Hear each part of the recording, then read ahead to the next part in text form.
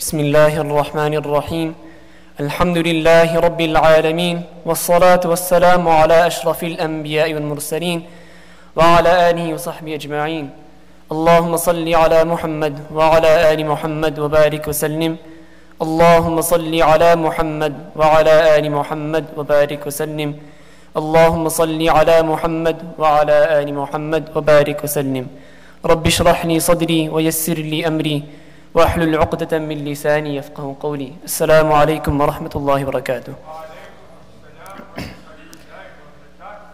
Alhamdulillah, we thank Allah Azza wa Jal that He has allowed us to witness another Jummah. Week in and week out, we experience so many blessings of Allah. One of the greatest blessings is obviously the blessing of Iman. But beyond that, you know what? There were mu'mineen during the time of Nuh alayhi salam. There were mu'mineen during the time of Ibrahim alayhi salam. So Iman is a great ni'mah. However, Allah gave us an additional ni'mah, which is that we are part of the ummah of Rasulullah sallallahu alaihi wasallam. We could have been a mu'min during the time of Musa alayhi salam. We could have been a mu'min during the time of Isa alayhi salam. But Allah Azza wa Jal, out of His mercy, has allowed us to be amongst the ummah of Rasulullah sallallahu alayhi wasallam. There is an ayah, in Surah Najm, Allah says, وَالنَّجْمِ إِذَا هَوَى مَا ضَلَّ صَاحِبُكُمْ وَمَا غَوَى. Allah Azza wa Jal, He's explaining the different qualities of the Prophet sallallahu alayhi wasallam. So, within this passage, Allah talks about the incident of Mi'raj, when he ascended and he met Allah Azza wa Jal. So over there, in that context, Allah says, أَوْحَى إِلَىٰ عَبْدِهِ مَا أَوْحَى. Allah revealed to him what He revealed. In Arabic, there's something called ibham, when you leave something ambiguous. It can have different purposes. One purpose is to show it's too good to be explained. It's ineffable. فَغَشِيَهُمْ مِنَ الْيَمِّ مَا غَشِيَهُم. When Allah is talking about the people of Fir'aun and how they had drowned in the sea, Allah says whatever overcame them. I mean, it's too much for you to understand. So in a similar manner, in this context of Mi'raj, Rasulullah sallallahu alaihi wasallam, he experienced something that was so great. It was so great that it cannot be explained. Therefore, Allah said, فَأَوْحَى إِلَىٰ عَبْدِهِ مَا أَوْحَى. Whatever Allah has revealed to His servant, He revealed. That's the maqam of Rasulullah sallallahu alaihi wasallam. His status, the status of Rasulullah sallallahu alaihi wasallam, according to the entire Ahlul Sunnah wal Jama'ah, is that He is the greatest of all creation. Not just the greatest of all humans, not just the greatest of all anbiya. He's the greatest of all creation, which means including the lawh al-mahfuz, the qalam, the kursi, Jibreel, Mikael, Israfil, all the angels, all the prophets, all humans, all jinn, all creation. Out of all creation, Rasulullah sallallahu alaihi wasallam is the greatest of all. You know what? This past week, in this Dar Islam, in the seminary, we've been having exams. During exam week, what happens, or even prior to exams, students usually ask teachers for guidelines. They ask them for study guides. Humans in general, they like to take shortcuts, right? We like to take shortcuts. They ask this teacher for study guides. We ask them for guidelines. Cliff notes, spark notes, all these different things. Why? Because we don't want to, we just want to get to the point. So in a similar manner, we all want to get to Jannah, right? We all want to get to Jannah. But, what's the shortcut to get to Jannah? So one time, during the time of Nabi sallallahu alaihi wasallam, before Salah, a Bedouin came. The Bedouins, it was typical of them that they would ask strange questions. One time, for example, Nabi sallallahu alaihi wasallam was riding his camel, and then a Bedouin came and grabbed the reins of the camel and said, "O Muhammad, tell me how to get to paradise," for example. So he was very abrupt. That was their nature. They lived in the deserts. That's how everyone's a product of their own environment. So again, this Bedouin came, and he asked the Prophet ﷺ right before Salah. He said, "Mata qiyamus sa'a." He said, "When's the day of judgment going to be?" So Rasulullah ﷺ, he said, "Okay, I'll answer you after Salah." He prayed. He finished the Salah. After Salah, he said, "Aina as-sa'il?" Where's the individual that was asking me about the day of judgment? When is it going to be? So the man said, that's me. So then the Rasulullah said, وَمَا أَعْدَدْتَ لَهَا, what have you prepared for the day of judgment? So then he said, you know what, I don't do too many extras, nafil, salah, or like saum, but I do love Allah and His Rasul sallallahu alayhi wa sallam. So then Rasulullah sallallahu alayhi wa sallam said, Al-mar'u ma'aman ahabba. A man will be with the one whom he loves. So just like, we ask teachers for guidelines, or we try taking shortcuts to fulfill our purpose. In a similar manner, a shortcut to get to Jannah is to love Rasulullah sallallahu alayhi wa sallam. Where's Rasulullah? In another hadith, there was a man he looked pretty sad. So the Prophet sallallahu alayhi wa sallam asked, what's wrong with you? What happened? And he said, I was just thinking the other day, I was at home, and I was thinking, I love you so much.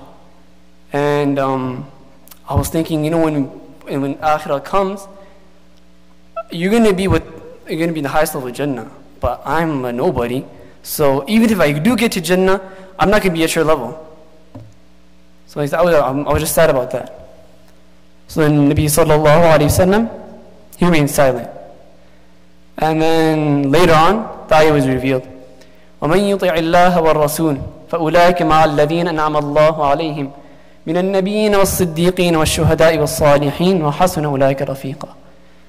He said, Allah Azza wa Jalla says, those who follow Allah and His Prophet sallallahu alayhi wa sallam will be amongst the prophets, the siddiqeen, the martyrs, and the pious. There's one poem that's a very famous poem amongst the students of knowledge. أحب الصالحين ولست منهم لعل الله يرزقني صلاحا. I love the pious, but I'm not amongst them. Perhaps لعل الله يرزقني صلاحا. Perhaps due to my love for the pious, Allah will grant me some piety. So this concept of mahabba is such a fundamental key in our deen. Look, take Hajj for example. What's the whole purpose of Hajj? You're going around the Kaaba 7 times. What's the purpose? You're just walking around a cube. Okay, then after that, you go do sa'i. You go between 2 mountains 7 times. What's the point of all of it? You go to Mina, Arafat, Muzdalifah. What's the point? At the end of it all, Allah says in Surah Hajj, the surah that's named after Hajj, Allah says, وَمَن يُعَظِّمْ شَعَائِرَ اللَّهِ فَإِنَّهَا مِن تَقْوَى الْقُلُوبِ. The one who honors, the one who reveres the symbols of Allah Azza wa Jal, that is piety. That's what taqwa is. If you look in the same page, Allah talks about udhiyah. When you have to slaughter, the animal on Yawm al-Eid, Allah says, لَن يَنَالَ اللَّهَ لُحُومُهَا وَلَا دِمَاؤُهَا وَلَكِنْ يَنَالُهُ التَّقْوَى مِنْكُمْ.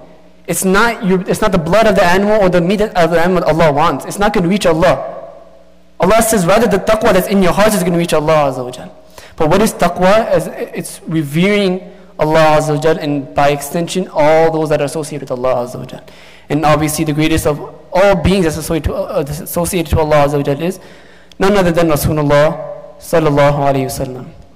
The concept of love, right, in our deen, in general, if you to look inside yourself and you to examine what you love and what you don't love, what causes you to love something. There's something in the beloved that makes you love the beloved. But what is that thing? So generally speaking, there's 4 different causes. Number 1 is like kamal, having some perfection. People love athletes. They're their number 1 fans. They love athletes, celebrities. Why do they love them? They haven't seen them their whole. The athlete has no idea who you are. You could be alive, you could be dead. He has no idea. But why do people love celebrities, athletes, and all these individuals? It's because they're really good at what they do. Since they're really good at what they do, people love them. Right? Another cause of mahabba is nawal. One is kamal, one is nawal. When nawal is to give ihsan to someone. It's to give a gift. It's to do good, to be a well-wisher for someone else. A mother, for example, حملته أمه وهنا على وهن وفصاله في عامين. Allah talked about the struggles of the mother, that she has done so much for the child. And that obviously creates a connection and a bond with the child that no one else can ever have. You could be anyone else, you can be the best friend in the world, but you're not the mother. Because why? The mother, she delivered you, right? So the connection that an individual will have with their mother will never be like the connection with anyone else. A third cause of mahabba and love is jamal, beauty. And that's obvious. I mean, people are attracted to things that are beautiful. Another sabab of mahabba is qaraba, which is to have a personal relationship with something. Now when you look at Nabi sallallahu alayhi wasallam, when it comes to all four of these causes, he's reached the epitome of all of them. In kamal, Allama Busiri says, فَاقَ النَّبِينَ فِي خَلْقٍ وَفِي خُلُقٍ. Rasulullah sallallahu alayhi wasallam surpassed all the Anbiya alayhi salam in all physical and metaphysical attributes. In all physical, when it comes to his character, when it comes to the way he treated animals. There's a hadith in Ibn Majah that says, مَا ضَرَبَ رَسُولُ اللَّهِ صَلَّى اللَّهُ عَلَيْهِ وَسَلَّمَ بِيَدِهِ شَيْئًا قَطُّ. Rasulullah sallallahu alayhi wasallam never hit anything, let alone a human being, let alone an animal. He never hit any inanimate thing. The mercy of Rasulullah sallallahu alayhi wasallam. He reached the epitome in all these qualities.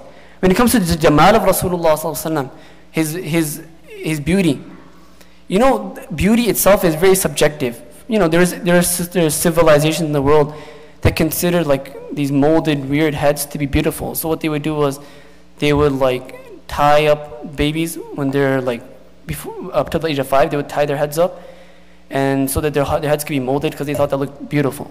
Some societies like to split the two teeth. They would do some procedure so they could be split because they thought it looked nice. So it's very subjective. If you're to bring someone with a molded head in our society, we won't say that's mashallah, looks pretty good, right? We won't say that. Why? Because in our society, it's not considered to be beautiful. However, there is something called universal beauty. What is universal beauty? That is when perfect symmetry, right? When everything is in perfect balance. And Rasulullah sallallahu alaihi wasallam, if you read the Shama'il, that's exactly how he's described. كَانَ رَبَعَةً مِنَ الْقَوْمِ. He wasn't too tall, nor was he too short. His hair wasn't too curly, nor was it too straight. It was slightly wavy. Rasulullah sallallahu alaihi wasallam, he wasn't too dark in complexion, nor was he too light nor was he too fair in complexion. But in all aspects, he had perfect symmetry and he had perfect balance. So even in his physical beauty, Rasulullah sallallahu alaihi wasallam reached perfection. When it comes to nawal, what has he done for us? Rather, what has he not done for us? Rasulullah sallallahu alaihi wasallam, forget this dunya. I mean, he's the one that taught us who Allah is. That should be sufficient. But beyond that, he spent countless nights crying for us to be sitting here today, hundreds of years after him. Forget that, even in the akhirah, when everyone, the whole entire humanity, insan, jinn, everyone's going to be there, malaika, anything you can think of, everything's going to be there. In that situation where everyone, a mother's not going to care about her child, the father's not going to care about his child, you're not going to care about your brother. In that situation, Rasulullah sallallahu alaihi wasallam is the only creation of Allah that's going to be caring about us. Ummati, ummati, ummati, ummati. He's going to be wanting for us to go to Jannah. He's going to ask Allah, he said, I'm going to be given the opportunity to have the maqam mahmud. I'm going to start the hisab. I'm going to prostrate in front of Allah Azza wa Jal for the sake of the entire humanity. So Rasulullah's nawal to us, the amount he has done for us in this dunya and akhirah can never be compared to. So in terms of his beauty, in terms of what he has done for us, in terms of his metaphysical qualities, and every aspect, Rasulullah reached perfection. Why should we not love him? Hassan ibn Thabit radiallahu anhu says so beautifully, خلق وأحسن منك لم تر قط عيني وأجمل منك لم تلد النساء خلقت مبرأ من كل عيب كأنك قد خلقت كما تشاء. He says, وأحسن منك لم تر قط عيني. My eye has never seen anything as beautiful as you. وأجمل منك لم تلد النساء. Women have never given birth to anyone as beautiful as you. خُلِقْتَ مُبَرَّأً مِّن كُلِّ عَيْبٍ. You have been created free from all defects. كَأَنَّكَ قَدْ خُلِقْتَ كَمَا تَشَاءُ. It's as if you've been created the way you want to be created. You know, one time, Imam Ahmad bin Hanbal rahimahullah ta'ala, he was one of the A'imma of our deen. He went through a lot of torture in life. He's one of a few individuals who actually stood up to protect our aqidah. And then he was tortured tremendously by the government. One time, years later, after he left the prison and whatnot, he was feeling some pain. So there was an individual who would go specific to the ulama and, you know, check them out and, you know, diagnose them and whatnot. So this individual came to Rasulullah, to Imam Ahmad bin Hanbal rahimahullah, to check out what was wrong. And then Imam Ahmad, you know, he said, I don't know, I'm having some back pain. So the man went to the cell that Imam Ahmad was tortured in, and he started asking like, what happened to this man. And then he was told that, you know, something had happened. Anyways, when the doctor came back, he was examining his back, and he said, is this part hurting? He said, Ha huna ahmadullah al-afiyah. Over here, I'm thankful Allah that He has left it, you know, Allah's given me afiyah. Next part, no, this is alhamdulillah al-afiyah. Over here, I thank Allah that Allah has saved me from any pain over here. Next part, no, this is good. Then he finally got to the place that, Ha huna as'alullah al-afiyah. Over here, now I ask Allah for afiyah. So anyways, he began the procedure that was required. And then Imam Ahmad obviously was going through a lot of pain.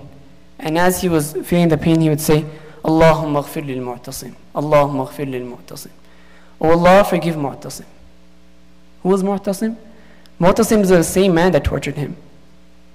He say, Allahumma ghfir lil Mu'tasim. Allahumma ghfir lil Mu'tasim. Oh Allah, forgive Mu'tasim. Allah, forgive Mu'tasim.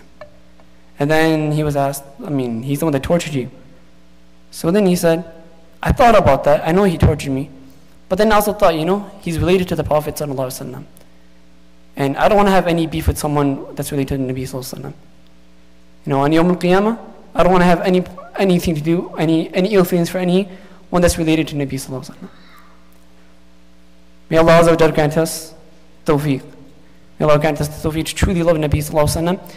May Allah allow us to send immense salawat upon him. One hadith says that if you recite 10 salawat in the morning and in the evening, then you will be granted the shafa'a of Rasulullah. That's one easy thing to take back home. 10 salawat in the morning, 10 salawat in the evening. You can say sallallahu 10 times. And inshallah, to the barakah of that, you will get the shafa'a of Rasulullah.